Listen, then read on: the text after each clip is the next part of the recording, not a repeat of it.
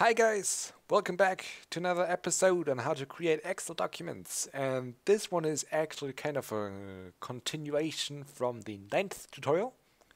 So if you don't remember, in the ninth tutorial we created an iterator, and so in the comment section below someone told me it would be way easier to use the enhanced for loop, and I tried it out and he was right. So I'm going to do that in this tutorial.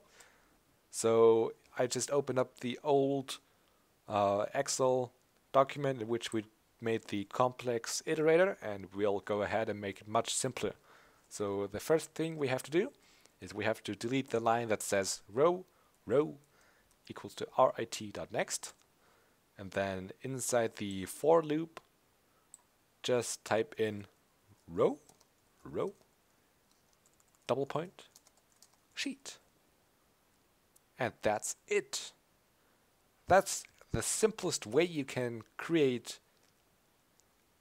a row iterator. And so we can do the exact same thing with the cells. I can delete this this line that says cell equals to cit.next. And then inside the second for loop, I just can say cell, double point, and we want to go through each cell in the row. And that's it.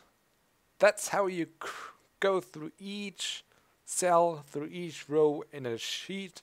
It works the exact same way as before, but it's a lot simpler. And I hope it was kind of a little bit more helpful for you, so you can see now in one line what it does for you. So thanks for watching, and hope to see you soon again. Bye.